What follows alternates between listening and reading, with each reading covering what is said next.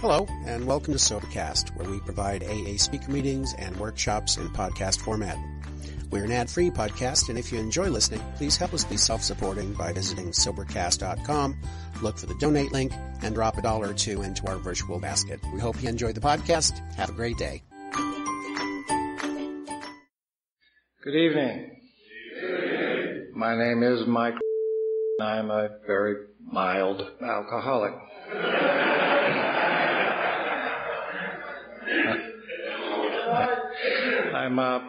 I'm real pleased to be here. Leesburg, Florida, the Central Florida men's workshop. I've never actually been to a men's workshop before, and I'm sure I'm going to be educated.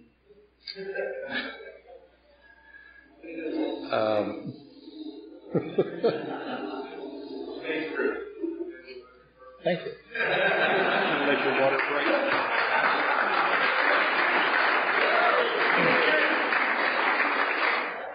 I got to tell you a little story about this. Y'all may not know, but they arrange for your speakers about a year in advance. And so last year I got a call. Well, actually, I didn't get a call. My wife took a phone message. And so I get home, and she says, there's a fella named Tennessee who called, and he sounded really interesting. Well, I don't know about you, but, you know, in our marriage we have certain code words.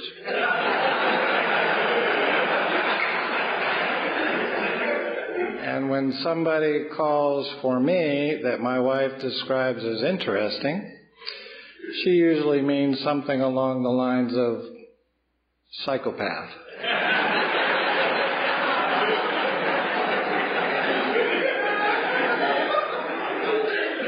And so I returned the call, and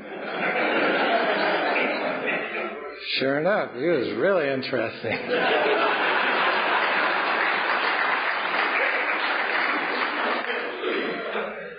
And so, you know, he starts talking about the men's workshop, and I heard the meeting. I really didn't pay much attention to the men's part of it, and my wife likes to come when I do things like this, and I say, you know, it's going to be all right if she comes and listens to the talk, right? And he goes, what part of men's workshop do you not understand?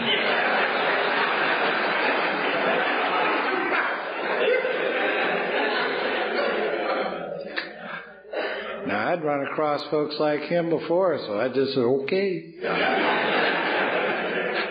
I will be there. My home group is Tradition 3 in Montgomery, Alabama. We meet at 11 o'clock a.m. Monday through Friday. If you're ever in Montgomery, please stop by. We'd love to see you. My sponsor's name is Jim. And Jim is not here today, for which I am very grateful, because my story tends to be a lot more interesting when he's not here.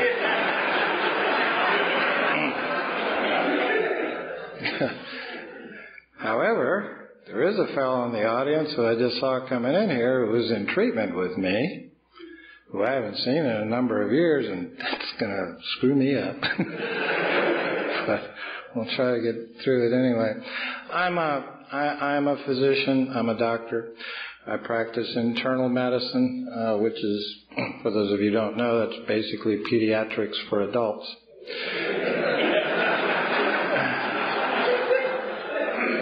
And I am the medical director, and have been for the last many years, actually, of one of the larger state prisons in Alabama.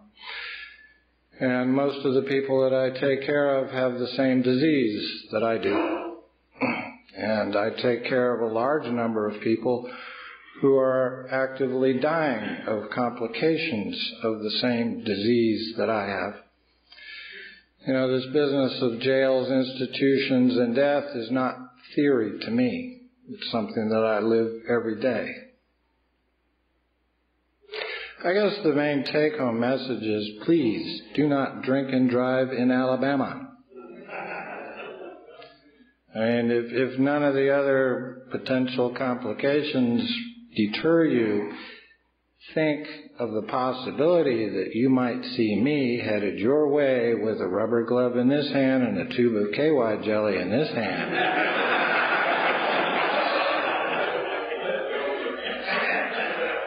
That wouldn't be a whole lot of fun for either one of us, I don't think. And it's unfortunate, but 3 or 4 times a year I'll be going to AA meetings and see somebody who comes in and then disappears for 2 or 3 weeks, and they reappear on the benches at my place of employment. That happens way too often.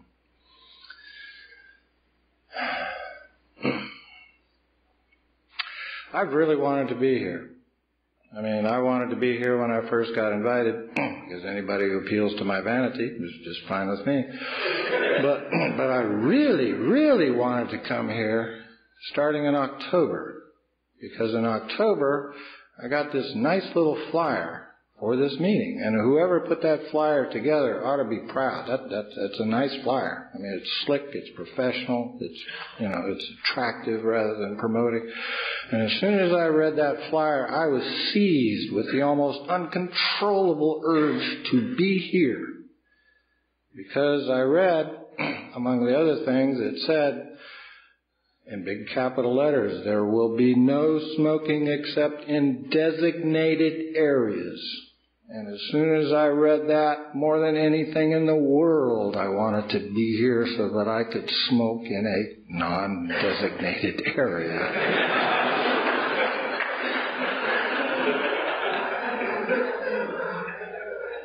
I don't really know why I do that.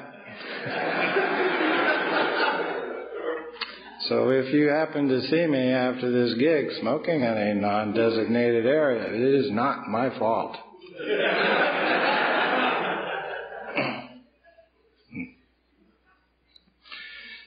The story I give is going to be a little bit different tonight. There's a section at the end that I don't give. I mean, I only gave it one other time.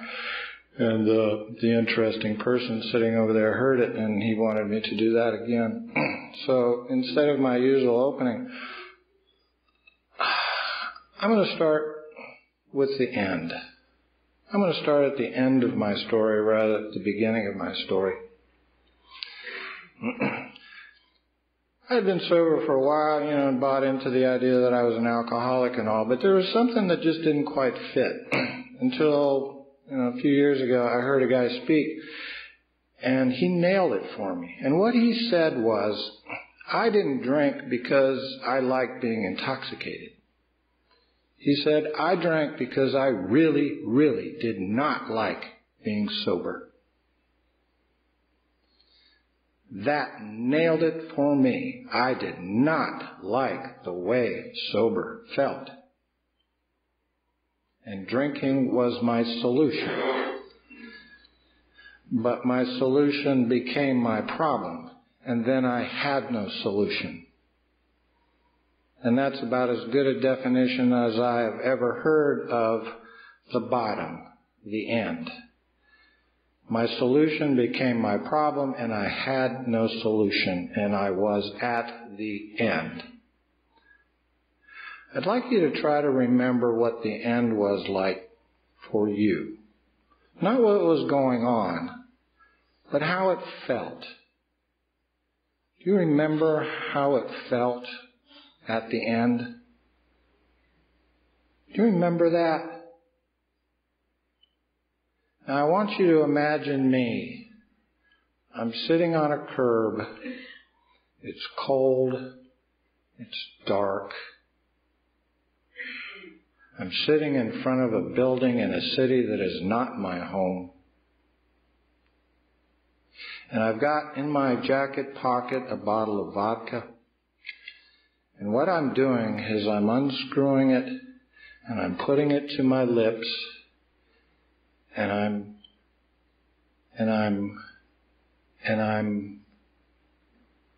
trying to swallow, but I can't.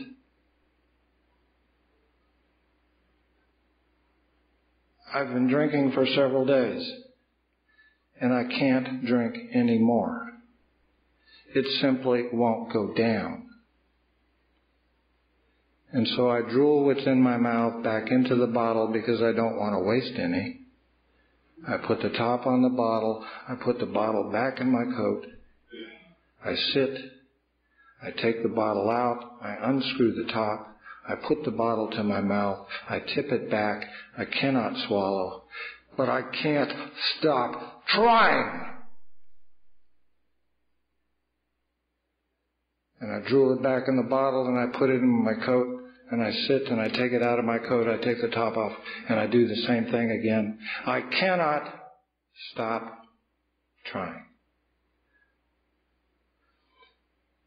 The pain was blinding. And at the same time, I felt nothing at all. Do you remember the end? That was the end. At that moment, I had been in AA for nearly 20 years. The building I was sitting in front of was about to become my 5th treatment center. And let me tell you, they don't send doctors to sissy 14 and 28-day treatment centers. If you're a doctor, you go to treatment, you're put away for a very long time. They think doctors have control issues. Isn't that crazy? They think doctors often confuse themselves with God. They even have a name for it. They call it M-deity.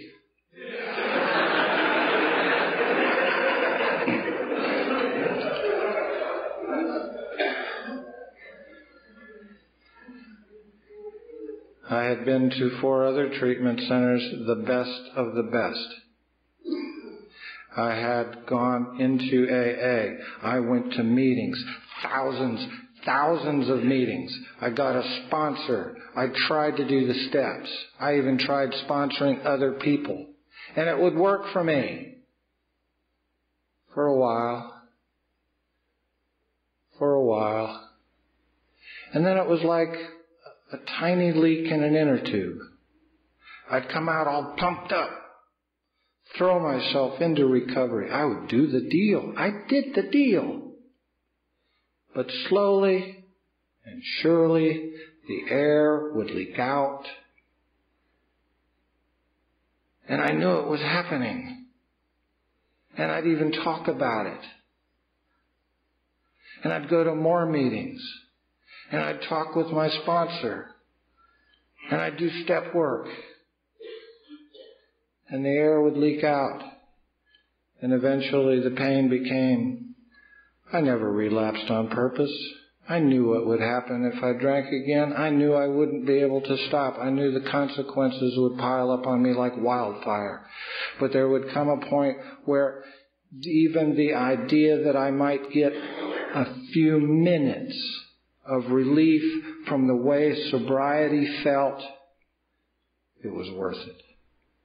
During those 20 years, I probably drank maybe about a year total. But at no time during that span could I possibly, what I know now, have considered myself as sober. It was like living a life of fingernails on a chalkboard. And so I'm sitting in front of my 5th treatment center. My life is in flames. I'm not welcome in my home. I will never practice medicine again. And AA, the only thing that helps us didn't help me. I didn't have no hope because I couldn't stop drinking. I had no hope because I could not tolerate sobriety. I had done the deal. But there was something that was missing. And by this time, I knew what that was. And it was what Bill Wilson calls the spiritual angle. I knew I didn't get that. I didn't come from a religious family. They weren't for religion or against it, but I had no religious training as a child. We didn't talk about banana prices in Brazil because we didn't care. We didn't talk about God for the same reason.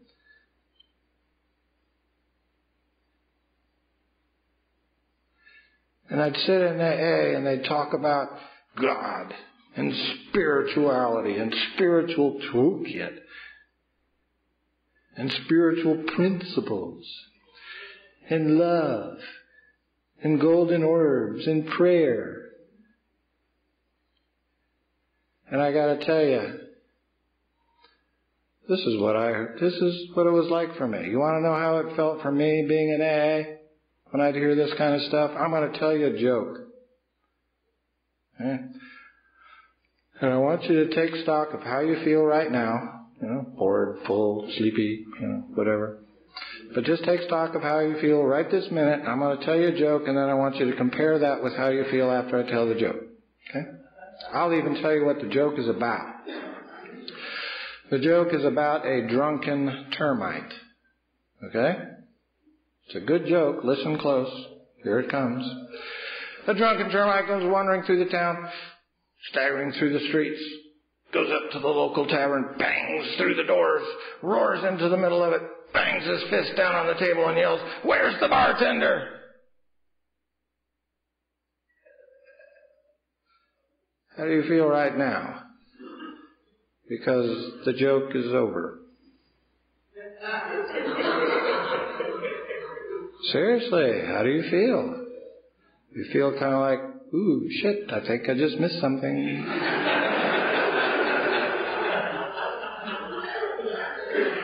Are you feeling just a little bit dumb because there were a couple people who did laugh?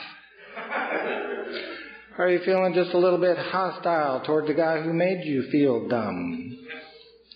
How do you feel right now?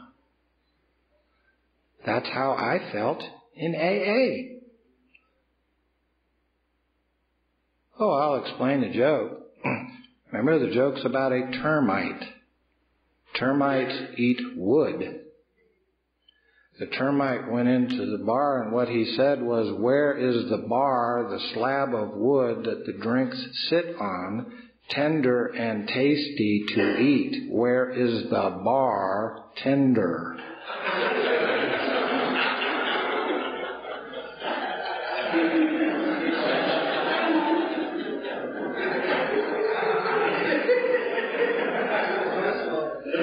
Oh, now it's funny. Because now you have the perspective of a termite. I was not a termite. You were talking about stuff and I didn't get the joke. Turn it over to God. What?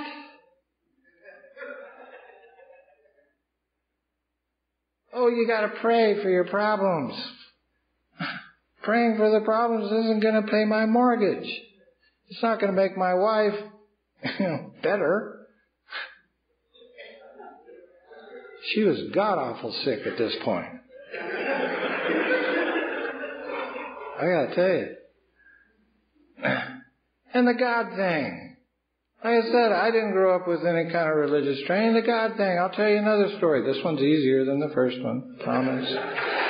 All right, let's say I'm walking down the road just minding my own business, and around the corner comes a red Mustang, and the red Mustang's going way too fast and kind of skids out of control, and it clips me, and over the hood, into the windshield, over the top, and there's a trunk, into the gutter I go, and I'm hurt. I'm hurt bad. I've got broken things. I've got joints where there should not be any joints, and I've got a geyser of red stuff coming out of my chest. I'm hurt. I'm hurt badly, and I cannot help myself. I'm dying, and I cannot help myself. I'm in the gutter, and I cannot help myself. I am really hurt. And along comes the ambulance, and they scoop me up, and they take me over to the hospital, and they take me to the emergency room, and they take me into the trauma room, and they put me on the table, and the nurses are poking in IVs, and they're hooking up the EKG leads, and they're shooting x-rays, and there's just chaos all around that is going on. And I'm sitting there, and there's this geyser of red stuff coming out of my chest, and I'm dying. I'm hurt badly, and I cannot help myself, and I'm dying. And in come into the room, into the midst of all this chaos, comes the trauma surgeon.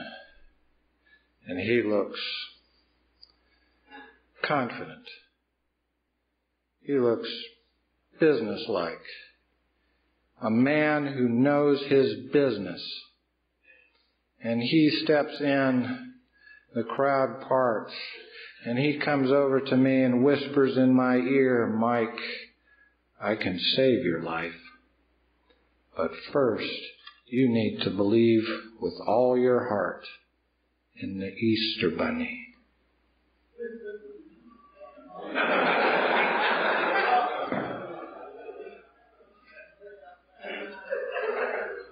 I got real problems. My career's in flames. My wife hates me. My kids don't want to see me. I got financial problems. I got problems. I mean, my life is down the toilet. And they're telling me that I need to believe in the Easter Bunny. That's what I heard. That's what I heard. And so I'm in my 5th treatment center. And I have no hope. If you believe nothing else when you leave this talk, please believe that. I had no hope. Not because I couldn't stop drinking. I couldn't do that. Not because... It was because I wasn't going to be able to tolerate sobriety, and the best thing that could happen is I would go through the treatment and I'd go back to that life where it sounded like the fingernails constantly. I'd get up, go to work, come home, eat dinner, go to bed, get up, go home, eat dinner, go to bed.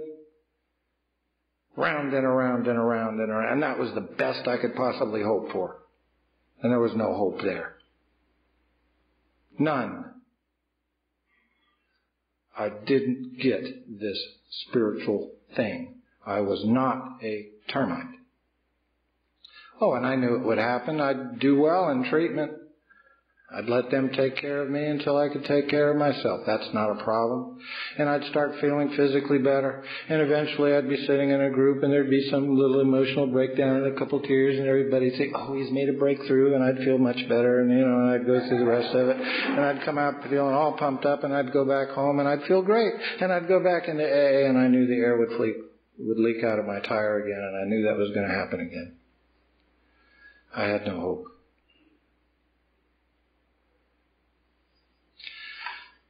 So there I am. I'm a month into treatment. I told you I was going to be there for a long time, so I was just getting started. And I went over to the guy who was running the outfit, and I said, "Yule," his name was Yule, I said, "Yule, you have lied to me." And he said, "I have?"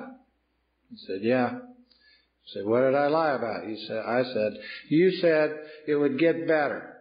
I've been here a month, and it ain't gotten better. My wife still hates me. My kids still don't want to see me. I still don't have any money. I can't pay for this goddamn place. I'm in treatment. I'm going to come out. AA is going to be exactly the same. I still don't have I'll never practice medicine again. What's gotten better?" And he looked at me and he said, "Well, maybe." He said, "But let me ask you a question." He said, "When was the last time things got worse for you?" Oh, I had to think about that. And the truth was that things really hadn't gotten any worse since the day I had gotten there. They hadn't gotten any better, but they hadn't gotten any worse either. And he said, "Don't you think not going backwards is a big step forward?"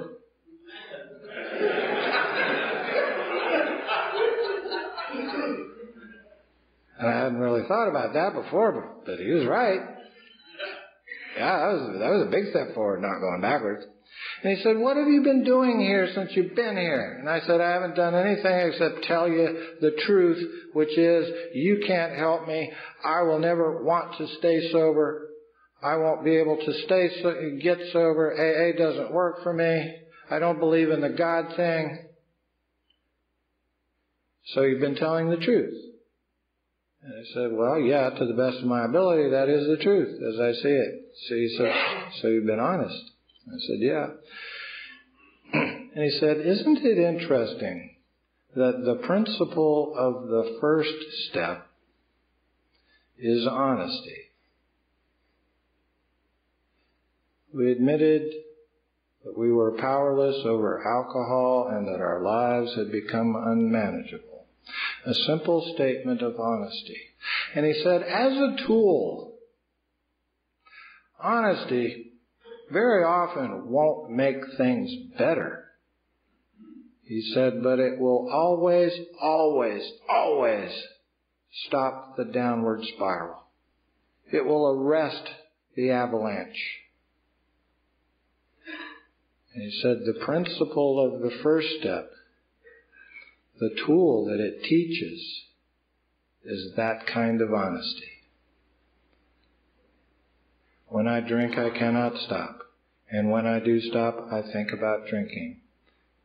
I am therefore an alcoholic. I may not approve of it. It is just the way it is. It's a statement of honesty. And I had one secret to protect, and one secret only, and that was, I can't stop. And all of the other dishonesty and all of the other secrets, all of the other behavior arose from that secret. I can't stop. And I hurt the people who were closest to me because I had no choice, because they were the biggest threats to find out my secret. And if they found out my secret, they would try to stop me because they loved me. And so they are the people I needed to hurt first and worst. I had to. I had no choice.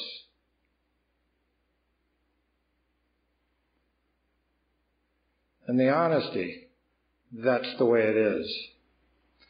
Stop that process. It didn't fix it. It didn't improve it, but it stopped the downward spiral. And I thought, that's interesting. There's a step and a principle. I'd heard this principle stuff. Yeah, but, it seemed to mean the same thing as the steps.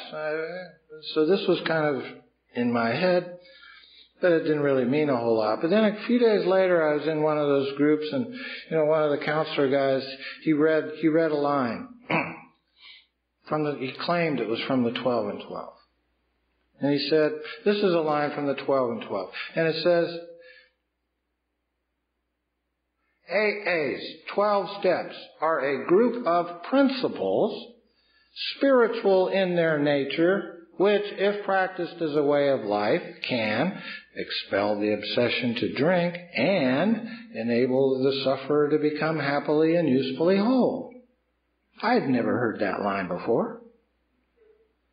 I raised my hand and I said, that is not in the 12 and 12. And he said, yes, it is. I said, no, it's not. I've read that book. Sorry. 100 times. I can recite it backwards. I know that book. That is not in the 12 and 12. And he said, yes, it is. I said, no, it's not. He said, yes, it is. And said, no, it's not. It is.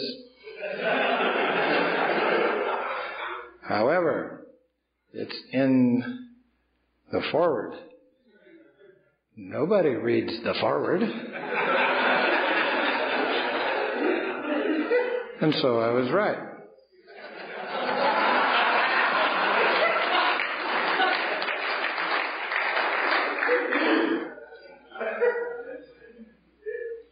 But I started thinking, the 12 steps are a group of principles. Are the principles the same thing as the steps? And if they are, that sort of doesn't make much sense. But if they're different, what is the difference? What's the relationship between the steps and the principles? And I'd never thought of that before. And that was a huge, huge thing for me. I had been doing this for almost 20 years. There was very, very little that I had not heard in AA or in treatment. I'd never heard this. This was new. And when you're hopeless, that it's always going to be the same and never change. If you hear something new, it lights the tiniest of sparks. And so it's not that I had hope, but there was the possibility of hope just by giving me an idea that I had never heard before. And I said, how does that work with the rest of them? And they said, well, look at step 2. Came to believe that a power greater than ourselves could restore us to sanity. They said, that's about hope. And I said, I could see this, but I got another question here. You know, these are termite words now. And they seem to throw away these words, the belief and the hope and the faith. They seem to use them interchangeably. And in fact, I would go around asking people, what does it mean to have faith? And they would say, it means you believe. And so I'd say, okay, what does it mean that you believe? It means you got faith. Well, I'm sorry, I was toxic, but I know circular logic when I hear it. That really didn't help. And finally, the guy sat down and he said, look, it's a progression. If you say something that you did and that you experienced a certain result for having doing it, and I don't think that you're a pathological liar, I believe you. Okay, fine. You did it. You got the result. Great. Get out of my way. Belief. I hear what you say, but I'm not involved. I just choose to believe that you did something and you experienced a result of what you did. But if you say that thing in such a way that I start thinking, well, maybe I can do that too, that's hope. You said a little, what you call a prayer in the morning, you went to a meeting, you talked to another person in recovery, and you managed to stay sober that whole day. I think, well, that doesn't sound so hard. Maybe I can do that too. I haven't done it yet. I have not experienced the result. However, I'm beginning to be involved. You say it, I believe you. You say it in such a way that I start thinking, well, maybe I can do that too. You have given me something. You have created something in me that didn't exist before. Hope. Now that was a really interesting idea to me because it meant that I could create something that maybe I didn't have. I could create this termite word called hope for myself. I could strengthen hope. And all I needed to do is to go to somebody who's having a problem, who had experienced a problem similar to what I was having, and ask them, what did you do? And then start to think, well, maybe I can do that too. I don't go to you asking, what should I do? I ask you, what did you do? And hopefully you'll say it in such a way that it doesn't sound too hard, and maybe I can do that too. And by doing that, I have created hope. Hope always seemed to me to something that you either had or you didn't. But here, somebody's suggesting that through my actions, I can create hope. And then they said, look at the third step. Made a decision to turn my will and my life over to the care of God. They said that's about faith. And that's the third part of the progression. You say you did something, you got a result. You say it in such a way, I start thinking, well, maybe I can do that too. Hope. When I do what you did and I experience the result for myself, that's the beginning of faith. Because if I do it again, and it works again, and I do it again, and it works again, and I do it again, and it works again, eventually I'm going to know that it will work the next time. And that's as rock solid a faith as you could possibly ask for. I will not drink today. I know that. That is a fact. And the reason I know that is I have done today the same thing I did yesterday, and the day before, and the day before, and it worked for me every one of those times. I know I will not drink tomorrow. I know that for a fact. For an absolute fact. Because I intend to do tomorrow what I did today. And it worked for me. What more solid? What more tangible? What more spiritual faith could you possibly ask for? This was a revelation to me. It meant that I could create hope, I could create faith. To create faith, all I needed to do is do what you did and experience the result for myself. And if I do it long enough, I will know for an absolute fact that it will work for me again. I have no doubt. And that's what faith is. I can create it. I can strengthen it. Every time I do what worked for me yesterday, I have increased my faith. Termite words. They ask me up to this point, Mike, do you have faith? I gotta say no. Now they ask me, well, yes. Even me. Even Easter Bunny me could create, develop, nurture, strengthen this horribly termite-laden word, faith. My God, what an idea that was. And then they went on to 4. Fearless and moral inventory. And they told me the principle of that step was courage. And they said courage is not being unafraid. They said courage is being scared but managing to do the next right thing anyway, which is what 4th step is all about. I don't care. The only people who say that the 4th step is clear and straightforward are the people who have already done it.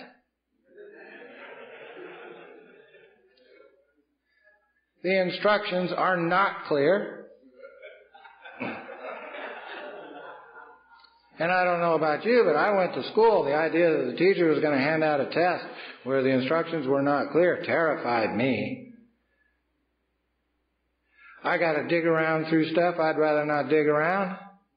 And I've peeked ahead. I know I'm going to have to tell somebody else, This admitting to yourself, that's crap. I was there. I already know what happened. God, if there is one, He's omniscient. Presumably, He already knows. So the real clinker, the only clinker is I'm going to have to tell somebody else. I don't want to do that. 4th step is all about fear. And developing the ability to walk through that fear and do the next right thing anyway, complete the 4th step, finish the last line, by which I can transform fear, which I'm ashamed of, into courage, which I can be proud of. And it feels the same. What an idea. My God. I can be courageous. I don't like going into meetings going, I've been afraid all day, which is usually the case. But I don't mind going into meetings going, I was courageous today, even though it felt the same. By doing the next right thing anyway, the skill taught to me by the 4th step, I can transform that which I am ashamed of, fear, into something that I can be proud of. Courage. Fascinating to me. They also introduced to me the idea about this point that perhaps what they mean by spiritual is simply it changes how I feel. If I am honest in a situation versus not being honest in that situation, it changes how I feel. If I approach a situation with some hope that it's going to improve versus approaching the same situation with knowing that it's never going to get better, it changes how I feel. Hope changes how I feel. That's not theory. I've experienced that. When I go into a situation already knowing that what I'm going to do in that situation is going to work in a certain way versus I'm not real sure about the outcome of this, it changes how I feel. Faith changes how I feel. One way is more comfortable than the other. If at the end of the day I can assign myself bonus points because I was courageous versus shoot myself in the head because I was afraid all day, it changes how I feel. in ways that I've experienced. And they said maybe spirituality is an action that changes how I feel. By my actions, I can change how I feel. By spiritual actions. Being honest is a spiritual act because it changes how I feel. And I thought, that's fascinating. You mean I don't have to do this churchy stuff? Tell me more. Tell me more. And they told me the fifth step. Admitted to God, to ourselves, and to another human being, the exact nature of our own. They said that's about integrity. The ability to tell the truth about myself into the ears of another person. Gee, might that be useful? Oh, relationships. Oh! The ability to tell the truth about myself into the ears of another person changes how I feel.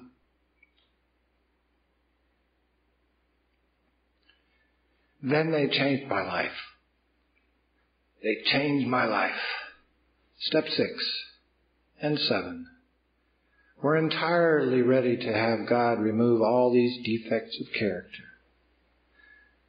I was hung up on the word entirely. I'm in my 5th treatment center and I'm getting these new ideas. I'm starting to get a little excited that maybe something could change. I don't really think so, but it's possible. They're telling me some stuff I've never heard before.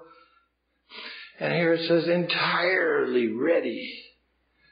Well, the God thing aside, if somebody told me that I had a tumor in my lung, go to a doctor and he says, you got a little tumor there. It needs to come out. But it's not spread anywhere. All we need to do is go in there. It's pretty simple surgery. We just take it out and that'll be the end of it. Well, I may agree that this is a really good idea. But am I entirely ready?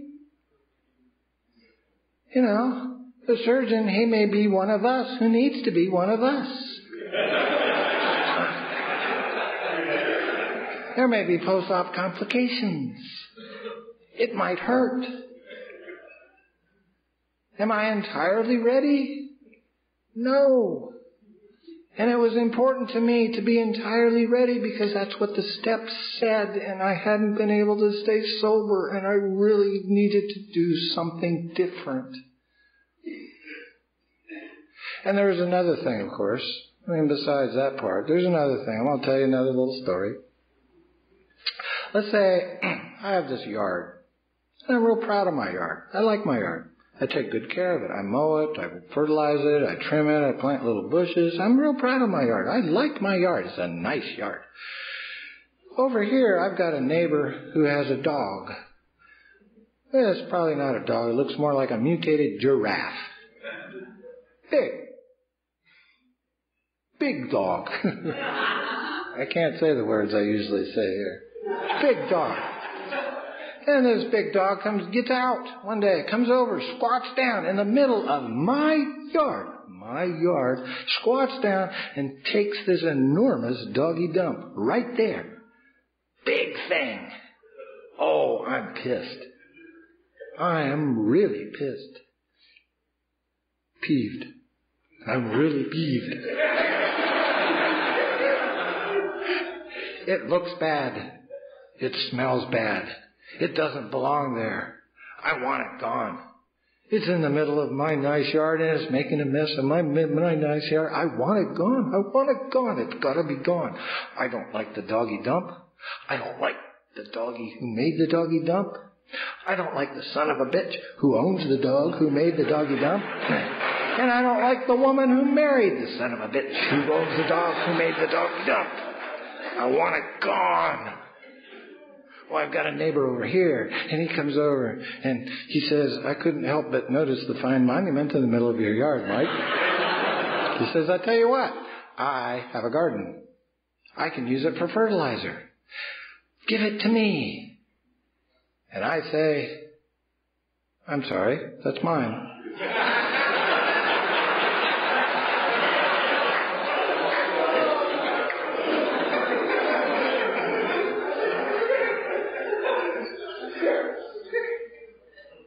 know why I do that either. I don't want you taking anything that's mine, even if I don't want it. Entirely ready? We think not. They changed my life with a piece of paper. Just plain old piece of paper. And what they did, for the benefit of the recording, is they tore just a hole in the middle of the piece of paper. And they said, Mike, where is the defect?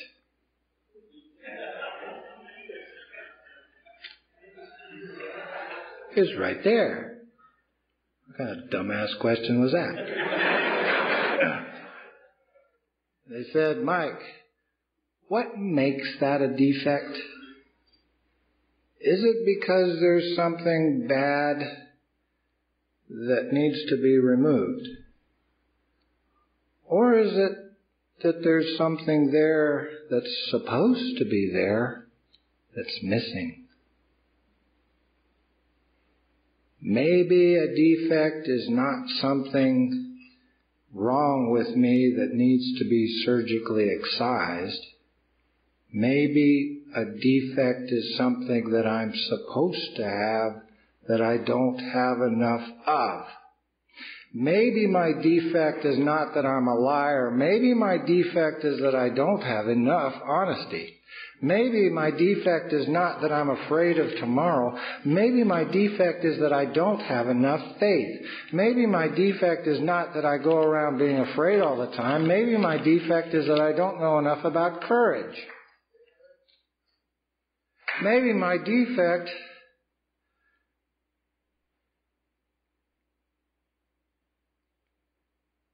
maybe what I need to be entirely ready for is to be given more.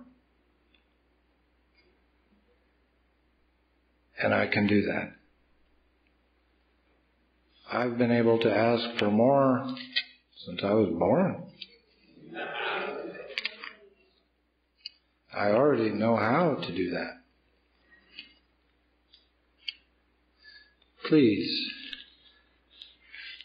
I've been hurting so long. I have been hurting so long. Please give me more. Give me more honesty. Give me more faith. Give me more courage. Give me more hope. Give me more integrity. And the principle of the sixth step, give me more willingness. Please give me more.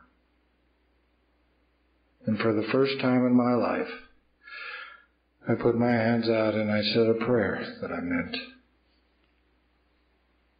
Please, please give me more. And I was and I am entirely ready to be given more. Humbly asked him, not humbly as in small in the face of something large, humbly as it says in the 12 and 12, that for me, humility is a clear recognition of who and what I really am, followed by a sincere attempt to become all I could be. Give me more. Let's say I'm a can of red paint. And red paint is something I don't want to be. Red is bad. I want to be yellow. Yellow's good. But I'm not yellow. I'm red. Wish I may, wish I might. I am red. I don't want to be red. I want to be yellow. If I could find some way to add a single drop of something yellow in my can and mix it up today, what's going to happen? Nothing. Still red. Let's say tomorrow I find another way of adding another drop of yellow into my can. What's going to happen? Nothing. Still red. Let's say I do it the next day and the next day and the next day. Let's say I put it 30 days in a row. Let's say 60. Let's say 90. Let's say 6 months. Every single day adding one small drop of yellow into my can of red paint. What's going to happen? Well, I'm not yellow, but I'm not red anymore. There becomes a transformation. I'm orange. Orange ain't yellow, but orange ain't red. A clear recognition of who and what I am, followed by a sincere attempt to become all I could be. Give me more honesty. If I am just honest one time today in a situation where ordinarily I would not be, that is one drop of yellow stuff in my can. And if I do it long enough, if I keep putting one drop of yellow stuff in my can every single day, eventually I'm going to be indistinguishable from yellow. And yet, at that time, there will still be just as much red as there ever was. I can be what I am and still be in recovery at the same time.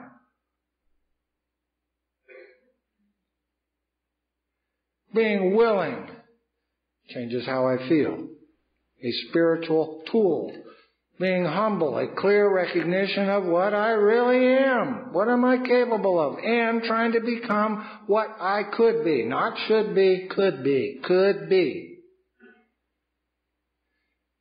And I can do that. There's not one of those things that I can't do. Not one. Me. Godless Easter Bunny me. And look what's happening. I'm starting to speak a little bit of termite. Because now I have some idea of what faith and hope and honesty and integrity, they actually mean. Vague words, but through my actions I can change how I feel. Spiritual actions. That was cool. That was cool. Why didn't they tell me that before? They did, but I wasn't a termite. You said the words, I couldn't hear what you meant. That's what you were telling me all along. But I couldn't hear it. I wasn't a termite. Step 8, love. The principle of step 8, made a list of all persons we had harmed. Became willing to make amends to them all. At some point. Love. And I said, well, I can understand. There is a group of people who I have harmed, who I do love, and I would like to repair those relationships. I love them. However, there is a second group of people far larger than the first, who deserve what I did to them. And, given the chance, I would do it to them again, today. I do not love them. And they asked me, Mike, how much do you love yourself? How much is it worth to you to get those people out of your head? How much is it worth to be able to see one of those people headed your way on the same sidewalk you are and not feel like you need to duck into the closest store? How much do you love yourself? And they gave me a wonderful definition for love, of what love was. And they said, Mike, I love somebody if I am willing to wash their dirty socks. Now, that's not particularly romantic, but it's very clear. I mean, I watch the cute little thing walking down the road, and I'm thinking, well, am I in love? And I'm thinking, well, am I willing to wash your dirty socks? No. I'm interested in other things, but not that. So it makes the difference between lust and love very clear, very clear. It also clarified some other things for me. I do not get along with my parents. I don't like them. They don't like me. However, if they need me, I will be there. I am more than willing to wash their dirty socks. I don't have to like somebody that I love. I hear people say, I love everybody in AA. I do not.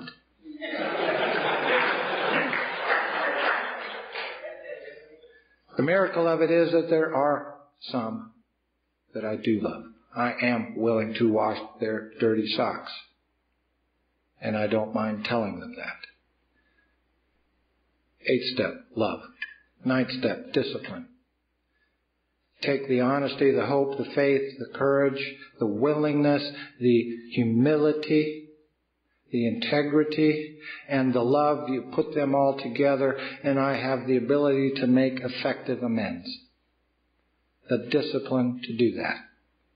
That's why I completely failed in making my amends until I came to step 9.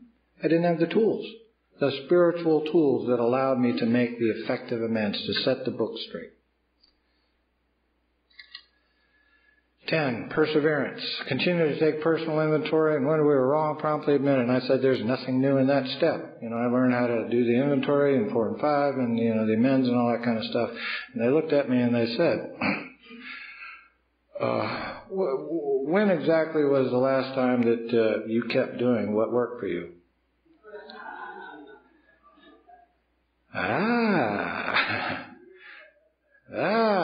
I had gotten very good about digging myself out of holes.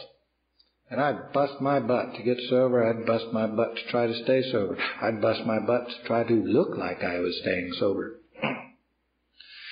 But as soon as the heat grew less, I didn't need to do all that stuff. And since there was no such thing as spirituality in the God stuff, it was all or nothing. And so I would stop doing what worked, and I would fall back in that pit of consequences. And then I'd dig myself out, and then I would go along doing just fine, and then I'd fall in the pit. It never occurred to me to keep doing what worked, so I didn't fall into the pit to begin with. It was a revelation to me. Perseverance. Step 11. Awareness. Awareness of things outside myself. And I'm going to talk a little bit more about that in just a minute. Awareness of things outside myself. Step 12, service. That's the easy one. Having had a spiritual, it changes how I feel. The spiritual experience, a spiritual awakening for me was coming to realize that through my actions I could change how I felt in such a way that I became more comfortable. And guess what alcohol did for me? Guess what alcohol did for me? It made sobriety tolerable.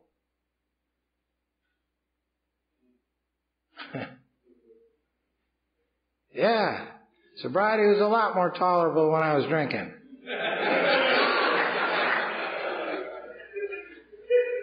And here, they're telling me I can get the same thing with far fewer side effects. Boy, I like that idea. I really like that idea. Carry this message. This message. What message? Well, that depends on who you talk to. There's many opinions on that as people who read the book. My opinion is this message is in italics in the big book, and it's also the title of one of the chapters. There is a solution. I think that's the message. You can't stop drinking. There is a solution. You can't stop feeling ashamed. There is a solution. You can't stop feeling angry. There is a solution. You can't stop feeling afraid. There is a solution. You can't stop feeling lonely. There is a solution. I believe this message is simply, there's a solution.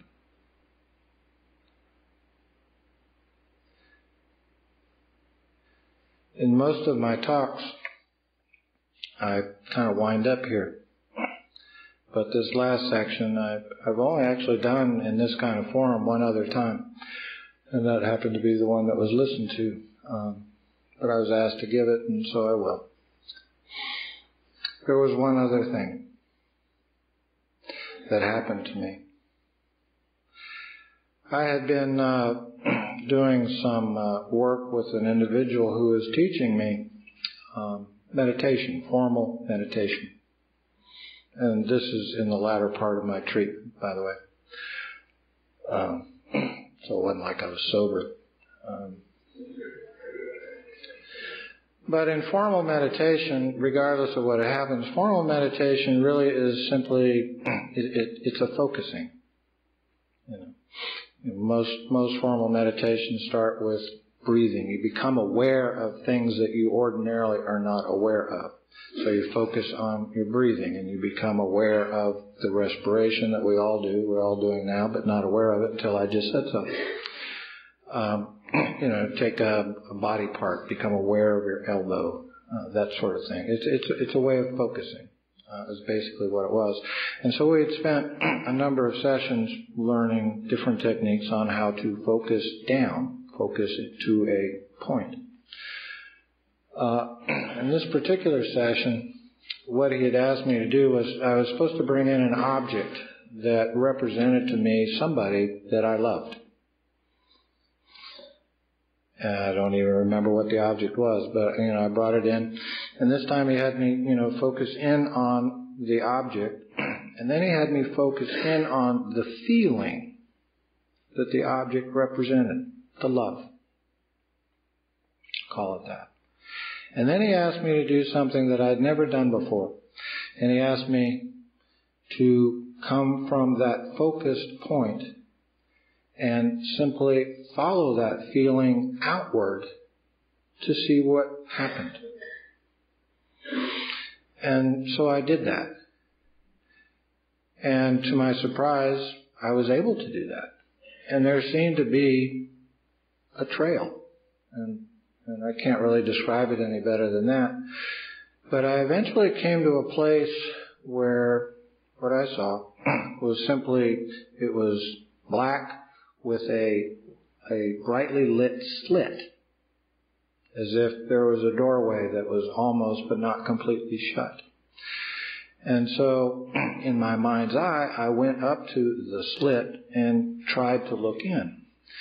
And all I could see was, again, description is hard, but a brightly lit but dirty white fog. The kind that you might drive in early in the morning. But as I was doing this, there came on me, it was a feeling. It was very, I won't say intense, but it was very much like the feeling.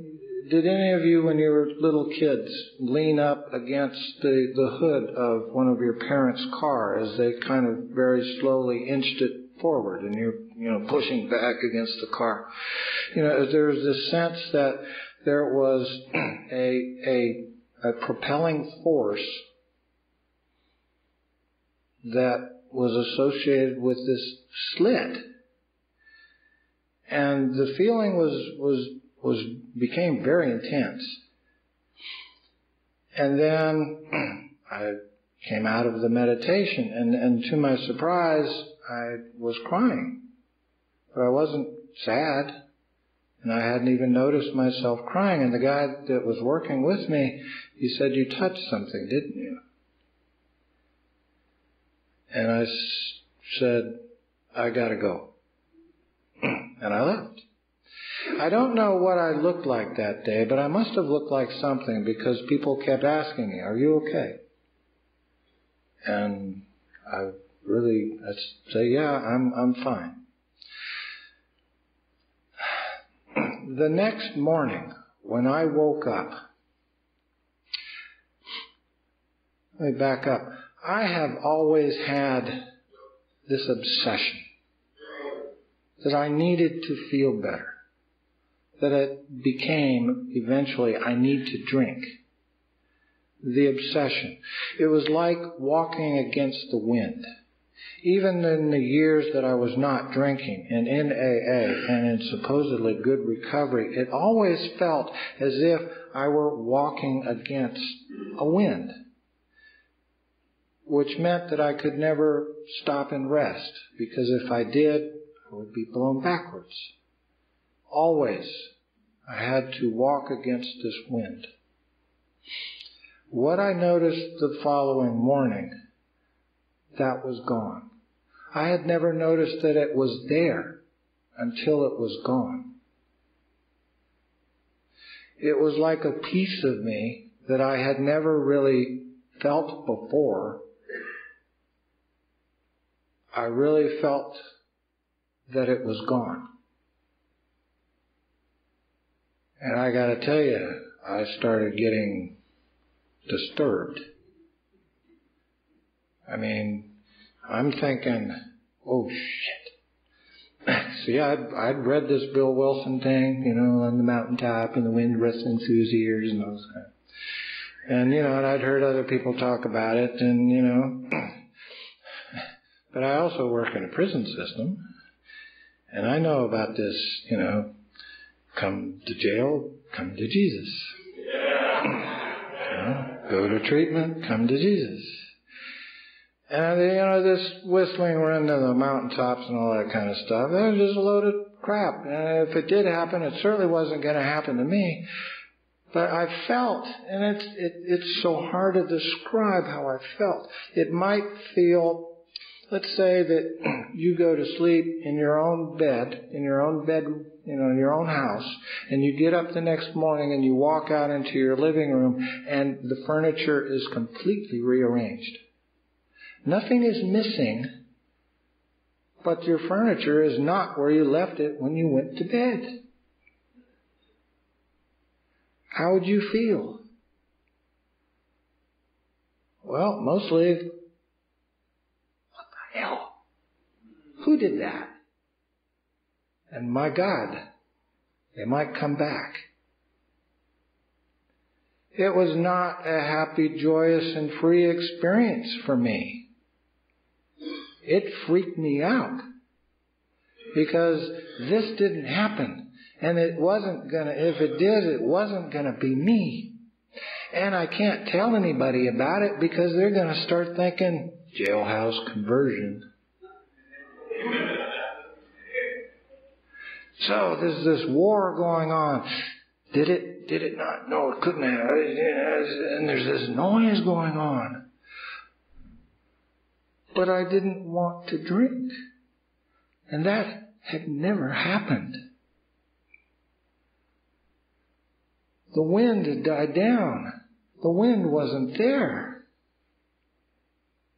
And I'm thinking, I'm a doc. I'm thinking, post-acute withdrawal syndrome. This is not real. It's whatever it is, in 2 or 3 days, the other shoe is going to drop and it'll be just like it was. We're not going to talk about this. It's not real. But it didn't stop. Some of the noise died down in my head, and a couple of weeks later, they released me temporarily from the treatment center so I could go visit. And I went to visit somebody in Augusta, Georgia. And Augusta, Georgia has a great big lake. And it has a great big lake because it has a great big dam. And so my friend and I, who's also in recovery, we were sitting at the bottom of the dam in a little gazebo that they had. And there was no one else there. It was a nice day, a spring day. It was quiet. And they weren't generating any power. And there was no one else around. And we were just kind of sitting, enjoying this nice day. And all of a sudden, I could feel the water that was behind the dam. I was aware you would feel it too. I would have known if there had been no water behind that dam. If that dam was new and the lake had not filled, I would have known that there was no water behind it. I could feel the power. I could feel the weight. I could feel the potential force of millions and millions and millions of gallons of water. If that dam had split at that moment, I would have been brushed away like an insect. But it wasn't. It was there. I could feel it. And the hair on the back of my neck started to rise because it was the same feeling that I had gotten 2 or 3 weeks before in that meditation session. It was the same feeling. I could feel the power of that water even though I couldn't see it behind that dam. I was aware of it. And I was aware of something else too. That I could climb to the top of that dam. And I could drink as much of that water as I wanted. I could even take some, I could put it in bottles, I could take it with me, and I could go back down and go about my business. And from time to time when I got thirsty, I could drink that water. And when I ran out, I could go back. I could feel the power behind that dam. And I could go back.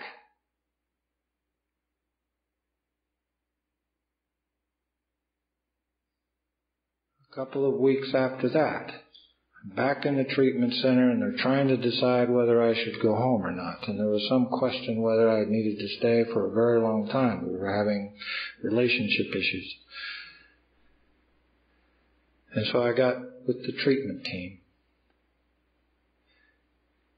And I don't know why, but I told them what happened to me. I told them what I just told you.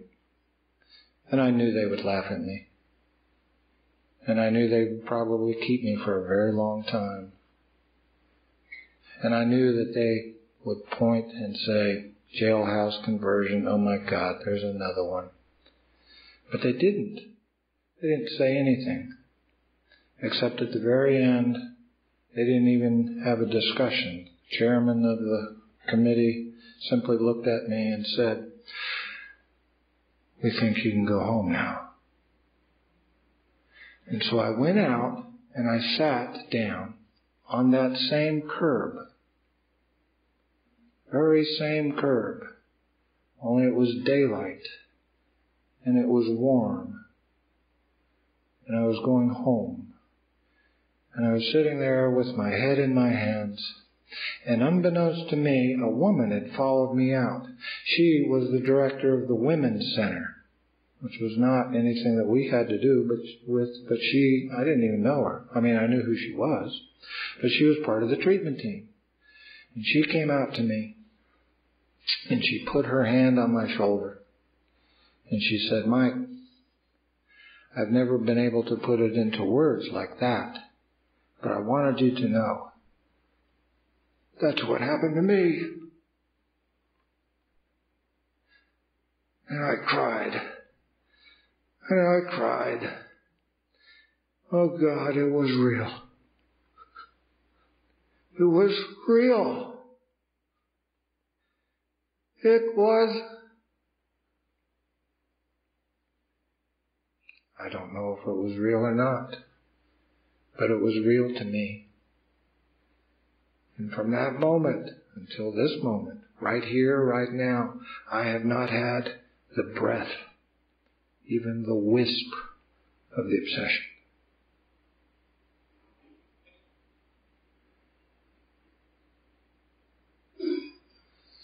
And what that did, it didn't take away anything except the obsession to drink. It didn't take away the fear. It didn't take away the anger. It didn't take away the shame. It didn't take away the loneliness. What I did is I went back home and I went to my sponsor, the same person who had been trying to sponsor me all of those years. And I sat down with him and I said, Max, I need to do the steps again. And this is how I need to do them. And I will be forever in that man's debt because all he did was look at me and say, okay, Mike.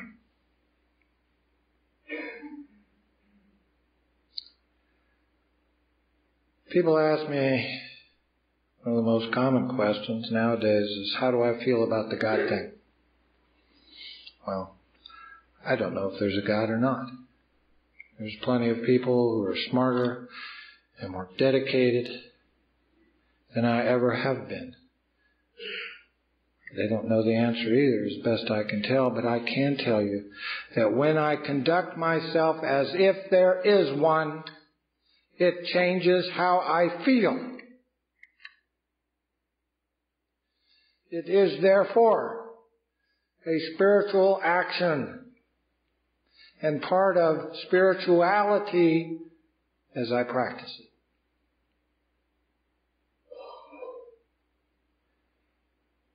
I am grateful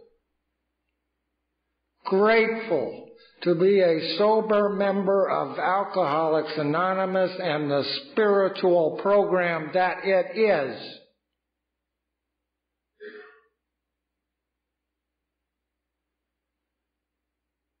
I'm going to leave you now.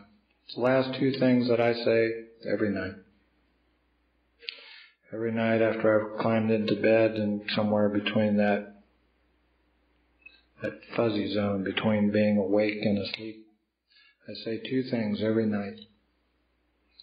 It's part of spirituality to me.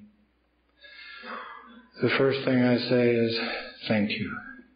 Thank you very, very much for listening.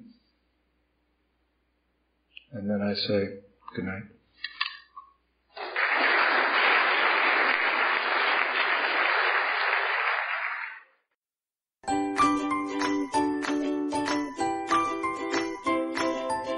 Thanks for listening. I hope you enjoyed the podcast. Sobercast is ad-free, and we'd like your help in order to keep it that way. So if you'd like to help us be self-supporting by pledging $1 or $2 a month, visit Sobercast.com and look for the donate links. Thank you very much.